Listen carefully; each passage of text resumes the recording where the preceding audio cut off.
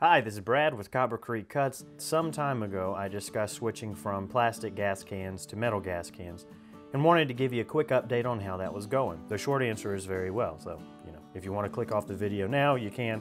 And when I talk about plastic gas cans, don't think I'm trying to bash SureCan or No Spill. I haven't tried either of those.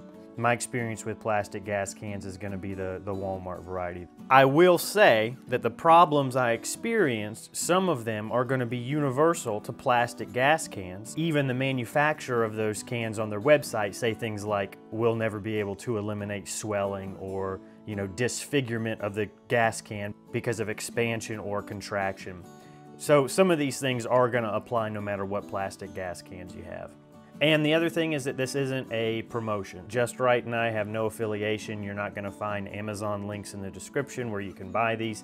There's only really two brands that I found that make these Type 2 metal safety cans, and that's Eagle and JUSTRITE. Both of them get great reviews. It's not like one is worse than the other from what I could see on the online reviews that I read. But what I did find is that JUSTRITE was consistently between $10 and $20 cheaper per can. Now that's obviously going to depend on the folks who are selling it on Amazon at the time.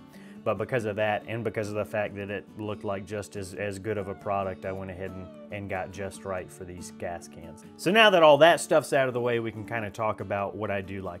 One of the things that I really love, and one of the reasons that I had to get a Type 2 gas can over a Type 1, are these flexible nozzles.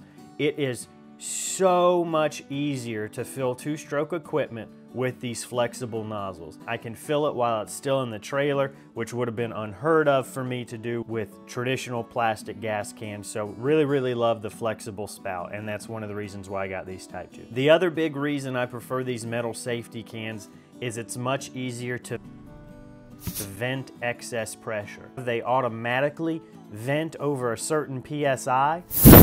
And when I do go to fill up, it's very easy to manually vent the remaining pressure by just lifting up on these fill ports. In addition to filling, this was the other huge pain point I have with plastic gas cans is here in Florida, things get hot. If your gas can is half full or less, which it's gonna be half of the time, right? Until you go fill it up when it's empty. Those plastic gas cans in the Florida heat inside the trailer, they blow up like balloons.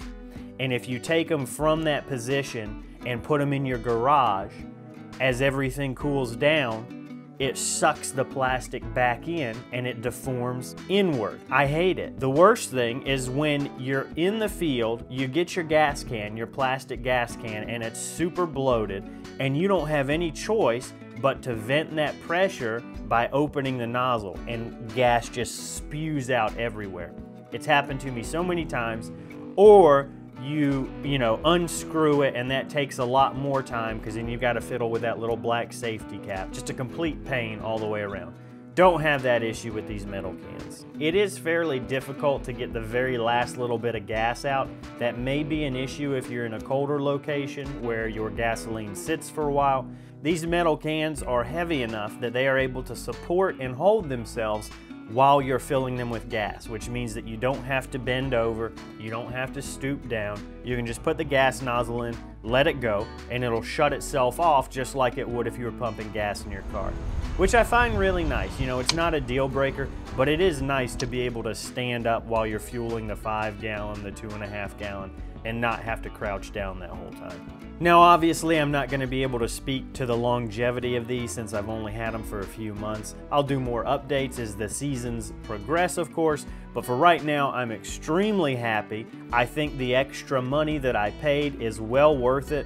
The 2.5-gallon was somewhere near 50 or 60 bucks, and the 5-gallon was somewhere near $60 or $70. Don't quote me on those prices, and of course it's going to be different based on what Amazon sells them at the time.